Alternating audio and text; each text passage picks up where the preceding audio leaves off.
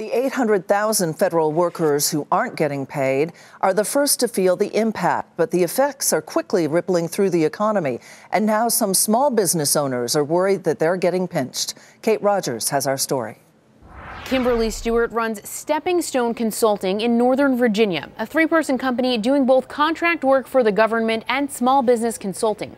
Federal contracts make up about 1/3 of her business, and due to the shutdown, her company's been notified to stop work on a project with the Department of Transportation, a first for Stewart, who says she's worked through previous shutdowns. It's more than 800,000 federal employees that are being impacted. It's the small businesses that are really, truly at risk of going out of business. Stewart planned ahead for a potential government closure with cash reserves and is shifting her focus to consulting work to make up some of the revenue she's missing out on during the shutdown.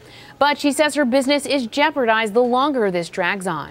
Having the shutdown go on for such a long time, it really does put my business at risk. It is 1/3 of my revenue right now, and I did build up a reserve, but I'm eating that reserve at this point.